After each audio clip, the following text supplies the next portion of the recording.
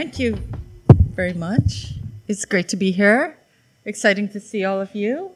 Thanks for showing up. So I'm going to be talking about solidarity economy. I just want to say a little bit about this presentation. It is interactive. It was, as you can see, it was really co-developed by myself, somebody from the Highlander Center, David Ferris, and Mike Strode at Colanut in Chicago. We all bring our own experiences with popular education and solidarity economy, so it was a group effort. And there's like many variations of this. This is also totally open source, so you're welcome to have these slides. If you feel comfortable doing your own solidarity economy workshop, that's great. All right, next slide. All right, so just this moment, talking about this historic moment that we're in, right?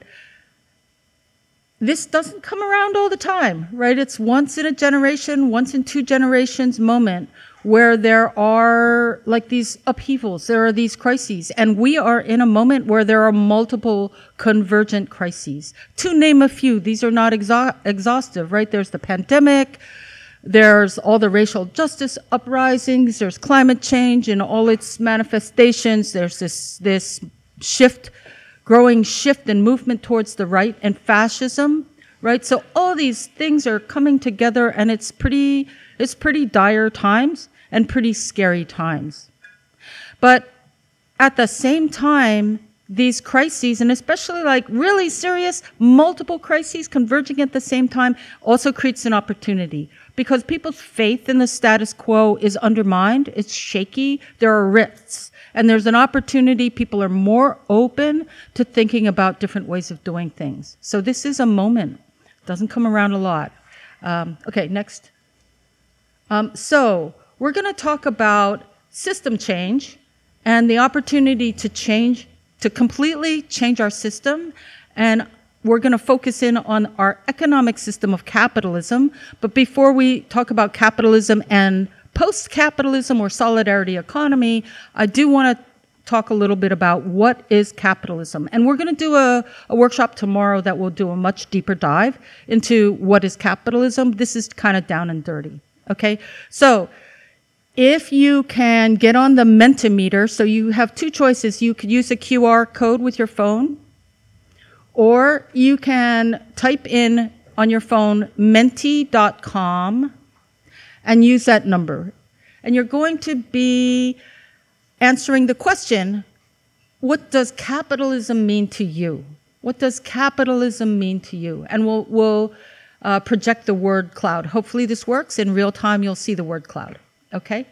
Exploited labor, isolation, anti-blackness, anti-indigeneity, oppression, private property, extraction, cancer, death, extractive, end of humanity, private property, status quo, exponential. Wow. They're coming so fast and furious. Right, so anyway, the bigger they are, the more they've been mentioned. So in the center there, clearly exploitation, cancer, alienation, oppression, extraction, white supremacy. There were some things in there that were definitional, but I want to offer you a definition. And the reason why is, so I worked with the Center for Popular Economics a member for, I don't know, going on 40 years. Often people would say, oh, capitalism, it's so complicated, and everybody has their own definition of it. It's just impossible to define. And therefore, capitalism becomes this really squishy term, and it becomes a catch-all for everything that we on the left don't like. And that is not terribly useful. So I want to give you a definition. This definition, the Center for Popular Economics has been using for more than 40 years. So for those of you that don't know the Center for Popular Economics, or CPE, we are a collective of progressive to radical economists, and our mission is to help people understand better how the economy works, particularly activists, so that people can be more effective in their work. So this is a definition that we've been using for all these decades. So it does stand the test of time. So you need all 5 of these characteristics. One alone will not do, okay? So first of all, we have private ownership of the means of production. What are the means of production? Sometimes we call them the MOPs. The MOPs are just the stuff that you need to produce stuff, right? So it's your land, it's your building, it's your tools, it's your inputs, right? Those are your means of production, stuff you need to produce whatever your good or service. The second thing is wage labor. So those are the workers. The workers do not own the means of production. The workers do not own the MOPs. Who owns the MOPs? Those are your capitalists. They're the owners. And the wage labor are the workers. And right there, inevitably, intrinsically, unavoidably, you have class conflict. Why? Because the owners, the capitalists, are, as a system, right, are driven to do the third bullet point, which is maximize profits, very often on the backs of the workers, right? Paying workers less, lengthening the workday, speed up, etc. And so inevitably, there is this class conflict baked into capitalism by its very nature. There's no way around it. There are some kind, humanitarian, caring capitalists for sure that are trying to do the right thing. But as a system, it's driven to engage in this class conflict. So the fourth bullet point is commodity production, which just means you're producing things for sale, not necessarily for use. And often you're producing things that will maximize profits. So the capitalist is producing things that will maximize profits. So there are basic needs that don't get produced because they're not profitable. So there's a shortage of a lot of generic drugs where the patent has run out and it's not profitable to produce it, but they're really, really essential everyday drugs, and there's a dire shortage, for example. And then the last one is market exchange, right? All of this is mediated through the market, right? Supply and demand and price, okay? So you need all 5. I have heard people who work in a worker co-op say, oh yeah, we're a capitalist business because we do commodity production, we produce things for sale, and we sell on the market, right? And what they're missing is, in a worker co-op, the reason why they are not a capitalist enterprise is because the workers are the owners. Yeah. You pretty much just ended it. I just want to confirm so we're all on the same page. If the economy were entirely worker cooperatives and every firm like Facebook or Meta, whatever, was a worker cooperative and so is everything else, there's still tons of wage and like inequality and wealth inequalities, but everything was cooperative and worker owned. You're saying it's no longer capitalist. It would be a different mode of production. It's not impossible for exploitation of different sorts, right? There could still be terrible racism, and there could still be all kinds of capitalism isn't like our only problem. That's true. But there are some tendencies, right? If you democratize a workplace, there are some tendencies, right? Anyway, there's lots we could say about that, about why it's a step in the right direction. But it won't solve all the problems of the world automatically, for sure, for sure. Yeah. So where we're trying to get here is understanding this mode of production, capitalism, and these kind of 5 characteristics that you need all together to define capitalism. Okay. All right, let's go on. So that gives us at least a simple definition to talk about these 2 big buckets, capitalism and post-capitalism. I mean, I just find it more useful to talk about post-capitalism, what comes after capitalism. I mean, to me, it's the same as anti-capitalism, but it's not doesn't get people's hackles up quite so much, and maybe that's fun, but in my work, I don't find it so useful. People are much more open, I think, in my experience, to post-capitalism. but it's the same, right? What comes after capitalism? So capitalism, I do want to say that there are these different paradigms of capitalism, right? There's neoliberalism, which we have now. There's New Deal capitalism, and there's social democracy. So all of these are still capitalism, right? So neoliberalism is the system that we are living under now, right? Sort of cutthroat capitalism, all this rhetoric about laissez-faire, free markets, right? There's a huge amount of hypocrisy in there. But anyway, that's the wrap, right? Before neoliberalism, we had what we could call New Deal capitalism or Keynesianism, if that means anything to anybody. Sometimes economists like to talk about Keynesianism. So New Deal capitalism came out of the Great Depression, and it was a time when the role of the state was really legitimized, right? The role of the state was to provide a social safety net. It was to regulate businesses. It was to stabilize the economy, right? And that was all accepted and legitimate. And then it was overthrown by neoliberalism. Basically, there was a crisis, and it sowed the seeds for a paradigm shift from New Deal capitalism to neoliberalism. The third example of another paradigm that I would give is social democracy. So think Scandinavia.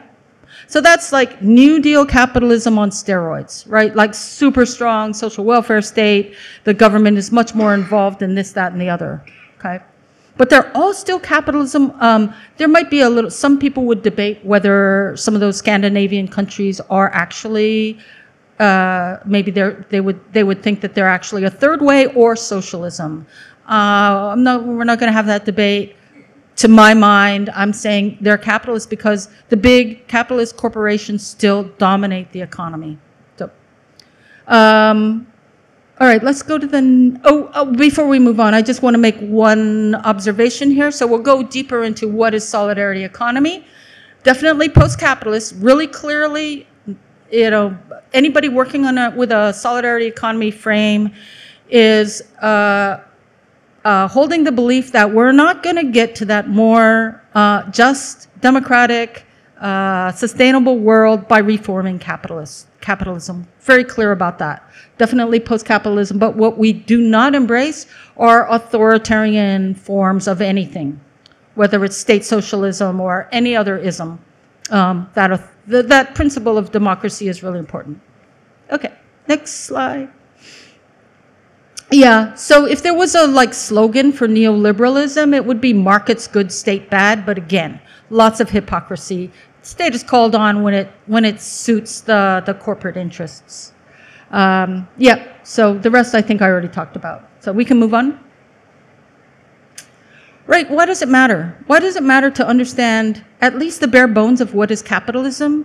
A lack of clarity about what is capitalism means that you can be doing lots of things that feel really good, right? But it's pretty likely that you're just going to be reforming capitalism. You're going to be softening it around the edges. You're going to be making it a little bit more humane, a little bit more bearable, and you'll be saving capitalism, right? So an example of that exactly was the New Deal at a time when there was incredible turbulence and there was incredible unrest, and the socialist and the communist movements were very strong.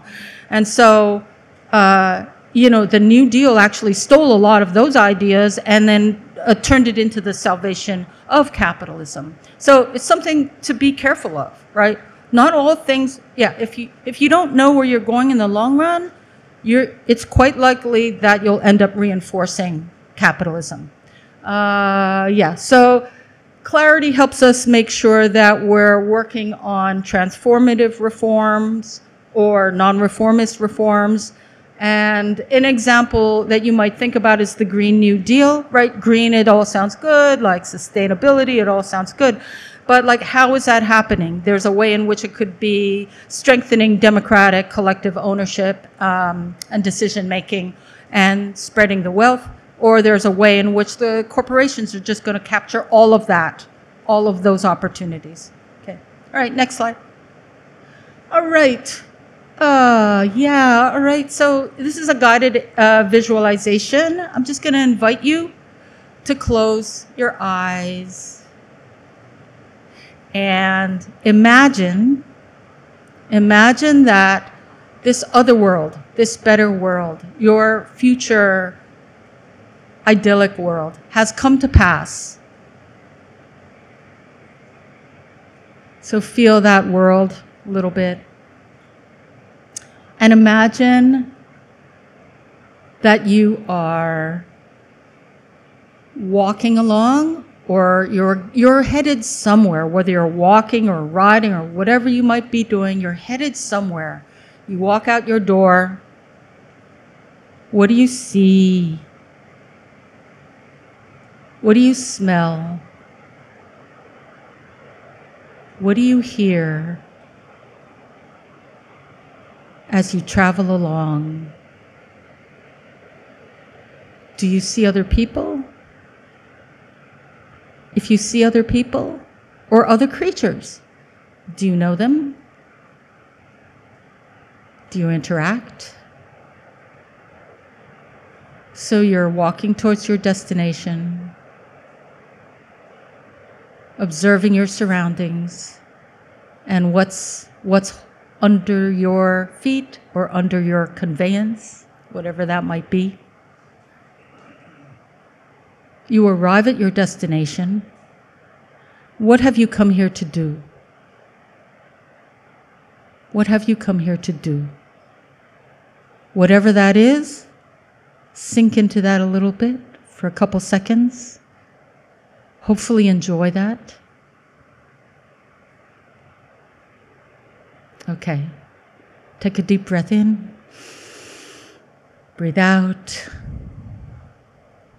Open your eyes. And next slide, we're going to go back to that Mentimeter word cloud. So it's the same link. And now the question is, what values underpin that vision that you just had? Right? So community, care, sharing, mentorship, connection, respect, people having time, sustainability, joy, reciprocity, solar punk, interconnectedness, egalitarianism,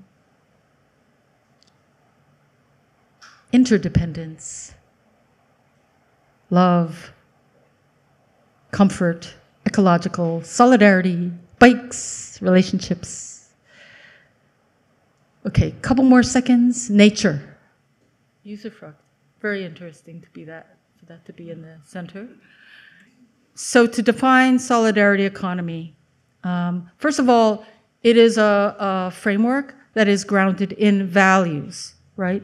Those values will look a little bit different places in the world, different communities. In the United States Solidarity Economy Network uses these 5. While there might be a little bit of variation here or there, like some of these might be really expanded on, so it might be a much longer list, but when you look at all around the world, when you look at the values that are articulated in solidarity economy, this is a really good common foundation. Okay, so first is solidarity, cooperation, mutualism, reciprocity, etc. So that echoes a lot. We saw that in the word cloud. The second one is democracy. So democracy in all dimensions. So politics, work, community. Yeah. Well, when you say democracy, do you include representative democracy or direct democracy? It's not. It's pretty broad, right? Democracy in all kinds of dimensions. And solidarity economy, what's kind of nice and liberating about solidarity economy is by and large, it's a very big tent, right? And there's nobody that's going to say, oh, you believe that in some places representative democracy is not, is great, right? Everybody's, people have their own views, right? We think democracy is really important. Solidarity economy is not going to arbitrate, this is the right view, this is, right? So it's a big tent. We're talking about democracy, a whole bunch of different approaches. People have different opinions. And by and large, that's what I'll say about all of these values. They're very broad. Does that make sense? So to me, there's a very clear difference. Right. And that's you. And that's great. That's great, great, great. And we celebrate. We could have that debate, right? But there are other people that don't agree with you, and so that's great too, right? So like, let's have those conversations. They're rich, they're generative, but we're not going to say, you're right, right? We're like, there's a diversity. So this last value, pluralism, is super important, right? It means that solidarity economy, there's many paths to the same end of a more just, democratic, and equitable world. There's many paths. And yeah, this is the one right path, and this is the one right strategy, and this is the one right definition of democracy. Is not what solidarity economy is about. And at some point, in reality, it might come down to some real world struggle. Like when we have that power, right, it might come down to, or on a microcosm, there might be a real world struggle, right, where you need to choose one or the other. And then you have the debate. But solidarity economy as a big framework is not going to say, yeah, you're right, you're wrong, right? It's not going to happen. So, equity in all dimensions, so anti-oppression, equity, race, class, gender, ability, et cetera, et cetera, et cetera. Okay. Sustainability, don't think we need to define that. And I already talked about what is pluralism. So in the words of the Zapatista, it's a world in which many worlds fit, right? Like that is so important because it prevents us from getting all dogmatic and being at each other's throats with like the one pure way, right? Okay, so those are the values. Let's go to the next one. So I'm going to put it all together now. This definition both comes from the U.S. Solidarity Economy Network, USN, and REPES. So REPES is the International Solidarity Economy Network. So it's a network of network. There are solidarity economy networks and organizations that are part of REPES on every continent in the world except for Antarctica. But I understand those pigwoods are pretty cooperative, so we're working on them. So that's REPES. REPES went through a 2-year international consultation process, and because there was so much, it's such a big tent, and there were so many different definitions of solidarity economy, and will continue to be different definitions. But we wanted to establish what is a common foundation that we can all agree on. So this is what we came up with. It is, number one, it's a framework, right? It's a framework. Just to say, let me just get through this. It's a framework that connects solidarity economy practices, and of course, the people who are the practitioners or the proponents or the organizers, okay? So it's a framework. It connects solidarity economy practices. Solidarity economy practices are aligned with solidarity economy values. We already talked about the values. And all of this is to articulate a post-capitalist world, right? So yes, a post-capitalist economy, but solidarity economy would also be talking about economy in a much larger sense, like harking back to the original definition of the word, which in Greek means management of the household. So how are you managing your local economy or your local world? How are you managing how you're living, right? So that's the definition. Framework, practices, aligned with values, all definitely, clearly post-capitalist. Just an indication of the global movement. So I mentioned REPES already. Just a couple other indicators. The International Labor Organization runs an annual Solidarity Economy Academy. The UN has a task force on the solidarity economy, and they just came out with some proclamation about the importance of solidarity economy and integrating it into all these UN approaches. It is enshrined in the constitutions of 2 countries, Bolivia and Ecuador. And there are a bunch of countries, maybe a dozen countries, that have national solidarity economy policy frameworks, which basically direct the government departments to support solidarity economy. So there's a lot of there's a lot of legs, And yeah, there's a lot to build on. Okay, I saw a hand over there. My question was voting against co-optation. Oh, yeah. Yeah. From large foundations. Yeah. You might be yeah, that's progressive. Yeah. So I mean, that is up to everybody, right? There's nobody from on high who's doing anything, right? There just isn't, right? So it's up to anybody who wants to work in a, sort of with a solidarity economy framework, or organize your own local solidarity economy, this or that, or whatever. Organize your own solidarity economy ecosystem. That's up to everybody to take that responsibility. That is always, always, always a danger. Always co-optation.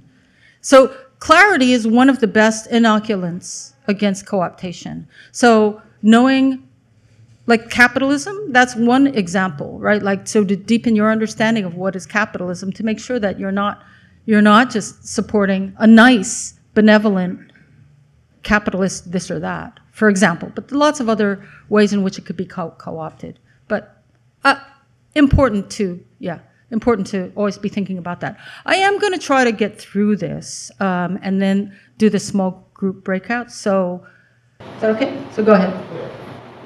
Where does democracy and politics fit into cooperative? Yeah. Yeah. How do those things kind of become a holistic? Right. In a cooperative. To make those things real. Yeah. Right. In a cooperative, real democracy. Yeah. Real politics. Yeah.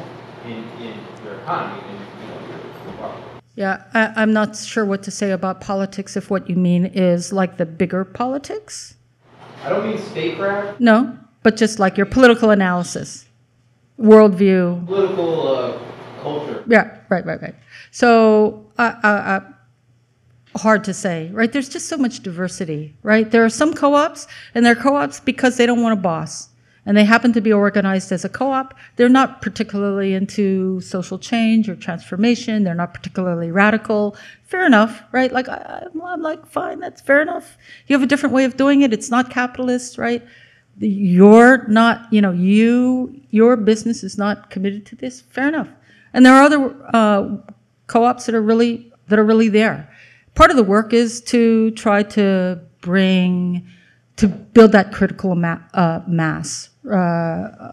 So I would say worker co-ops are, by and large, that center of gravity is pretty progressive to radical. Things like producer co-ops, so for example, agricultural co-ops, forget it, right? Land O'Lakes, Ocean Spray, right? But they're co-ops, right? There is a democratic element, right? And some co-ops are really they have a really flat structure. They're completely horizontal, but most of them have some hierarchy. And if they're big, they have some kind of representative democracy. But there's a huge variation. And again, for solidarity economy, we're not going to arbitrate that, right? There's a lot of different pathways. And in the real world, people can struggle and debate, but it isn't for solidarity economy to say this is right and this is wrong. Does that make sense? Yeah, but I do think we have to be very clear, the meaning of democracy, economy, and politics. So there's always going to be some kind of democratic process going on. It might not be the same kind of democratic process that you would like to see in a co-op, right? There's going to be some, unless they're just completely out of line with their bylaws and their structure. Democracy is... I know. There's lots of different kinds of democracy. I don't want to take over, but just imagine me this.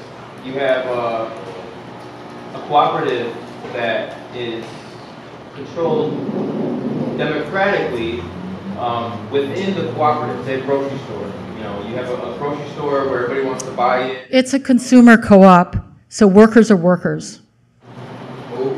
Worker co-op is different from a consumer co-op. So a consumer co-op, the consumers who shop there, who are members of, say, that food co-op, they're the ones with the decision-making power, not the workers, unless it's a hybrid, right? But there are very few hybrids where both the workers and the consumers own the food co-op, right? So it definitely isn't democratic for the workers. Yeah, so worker co-ops are much more easy, right? Worker co-ops, the structure is workers have a voice. But it might be, right, voting for the board, and then the board appoints the director, right? So there's lots and lots and lots of different structures.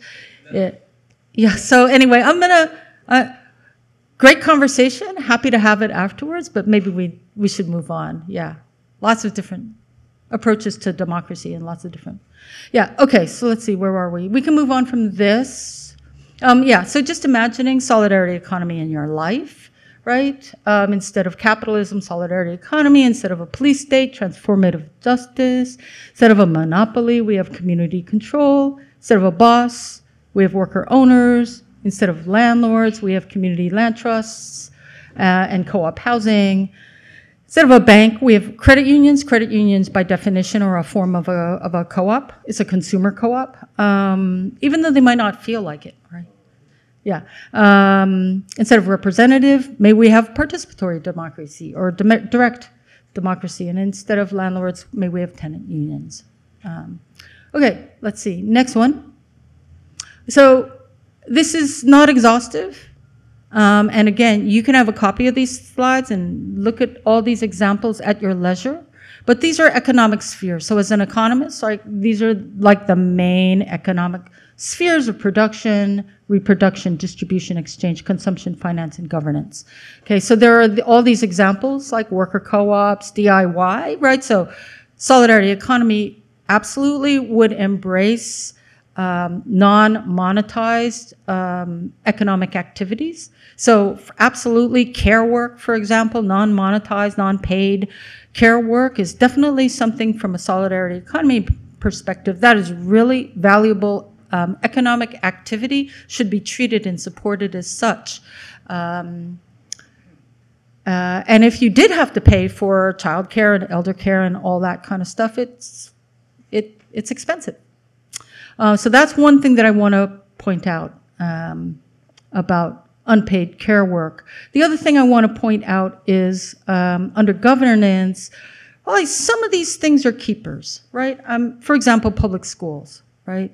Some of these practices are ancient, right? A lot of cooperative practices, in fact, the human beings as a species would not have survived, period, without cooperating, whether it was like a formal structure or not, right? This is the history of humankind, right?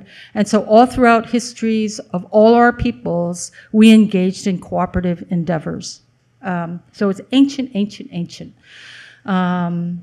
So some of it is old, some of it is newer innovations, newer forms and structures. Some of it is quote unquote alternative, but some of it is quite mainstream.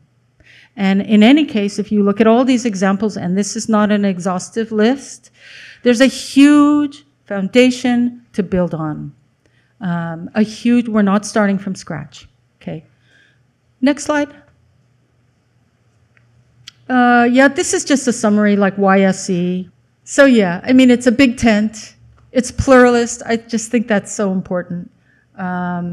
It's clearly defined in terms of capitalism, whereas a lot of other approaches, donut economics, community economics, green, new, next, they're very vague and often deliberately vague because they're scared to have the conversation about what is capitalism. I think it's really a mistake. I mean, I think we have proved that we can have that conversation and come away with it with people who are going to still believe that we can reform capitalism, right? And that's a position, right? And we can still be friends, right? It's important to be able to talk about these things. Yeah, so we're clearly defined and there's a growing global movement. Okay, next slide. Okay, so I just want to leave you with this metaphor about imaginal cells. So when a caterpillar spins its chrysalis, its body starts to break down into this nutrient-rich goop. And in that goop are these things called imaginal cells. And those imaginal cells have a different imagination of what it could be. And it's so foreign that what is left of the caterpillar's immune system starts to attack those imaginal cells and starts to kill them. But some of them survive, and then they start to find each other, right? They recognize they have something in common, a common vision, a common imagination. They start to find each other. They start to clump. They start to fend off and survive the attacks of the immune system. And then, as they continue to clump, they start to specialize. So some become an eye, and some become an antenna, and some become a leg, some become a wing, until it emerges as a butterfly, a completely metamorphized, whatever it is, changed creature. So what's nice about this metaphor for solidarity economy, I feel like if you think back to that slide with the economic sectors and all these examples, those are like imaginal cells. And they are not capitalist. They're stepping stones, maybe. They're stepping stones, so they could be a stepping stone to a whole new transformed system. But right now, they're isolated, right? And not connected, not clumping. A little bit of clumping is happening, but mostly isolated. And therefore, don't add up to a whole lot. Like, oh, there's that cute co-op, and there's that cute CLT, and oh, look, there's a social currency, right? And so solidarity economy is all about providing that framework, that skeleton, to try to pull it together and create a system, right? So that's solidarity economy.